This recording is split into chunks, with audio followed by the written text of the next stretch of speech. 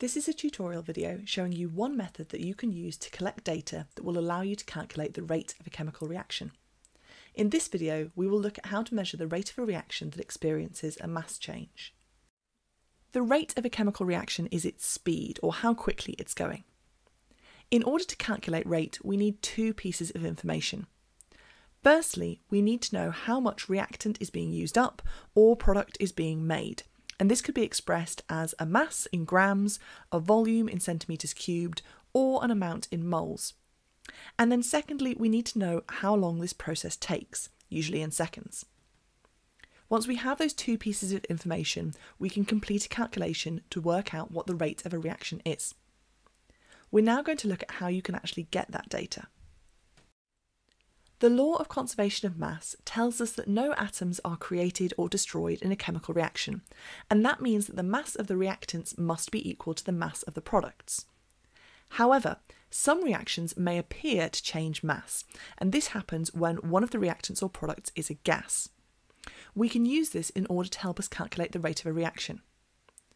If a chemical reaction produces a gas, and this takes place in an open container that the gas can escape from, then the mass will appear to decrease, because those atoms or molecules that were originally pushing down on the balance are no longer doing so. They've escaped into the atmosphere.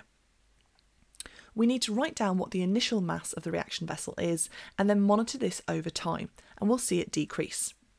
We can use that initial mass and the masses that we've written down throughout the experiment in order to determine the mass change, and this can be used to work out the rate of reaction. In this video, we're going to look at the reaction between hydrochloric acid and marble chips. Marble chips contain a compound called calcium carbonate, and metal carbonates react with acid in order to make a salt, water, and also carbon dioxide gas, which is released. This leads the mass to decrease. You could use this reaction to examine the impact of concentration or surface area on the rate of reaction. Having measured the volume of the acid and the mass of the marble chips that I'm going to add, before starting the chemical reaction, I measure the mass of all of the reactants and all of the equipment that I'm going to use. Here, this is 142.71 grams. The reason that I do this is that when I add the marble chips to the acid, the reading on the balance often fluctuates, and this can make it hard to write down accurately what the mass is at the start of the reaction. I simultaneously start the stop clock and add the marble chips, then plug the neck of the conical flask using some cotton wool, which will prevent any acid from splashing out. Every 15 seconds I write down the new mass of the reaction. It's important that because I measured the mass of the weighing boat at the start, the mass is still included as we go along, so that's why it's balanced.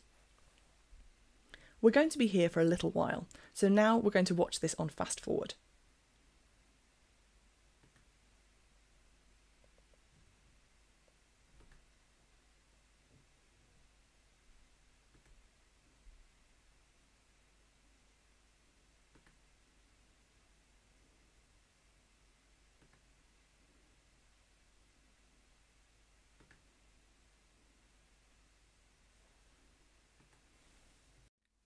When drawing the results table for my data, there are a couple of things I should bear in mind. Firstly, as with all results tables, the units for time and for mass should only be found in the header of the table. There shouldn't be any units at all in the main body where my data go.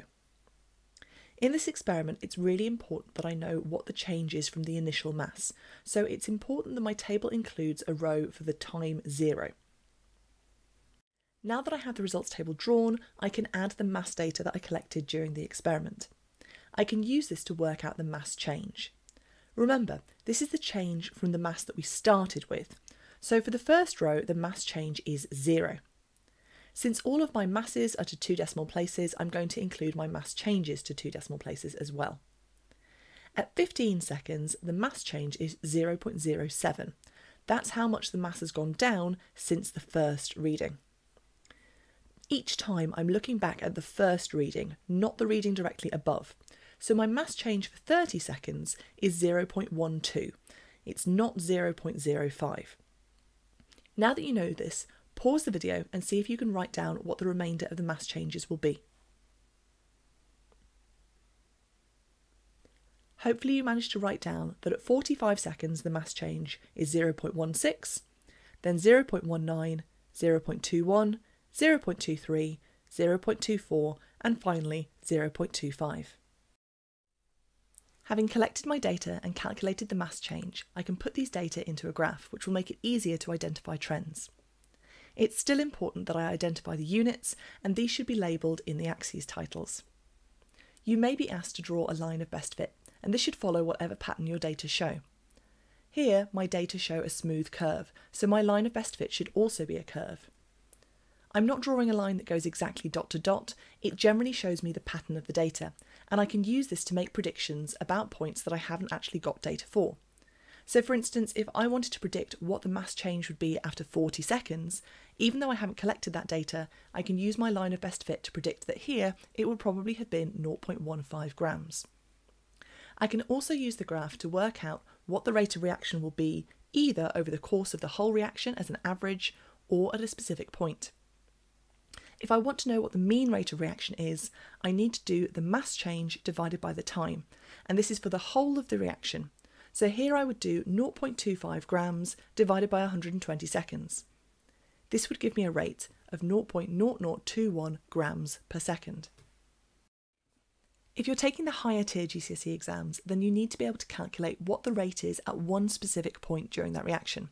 For instance, we might want to know what is the rate at 65 seconds.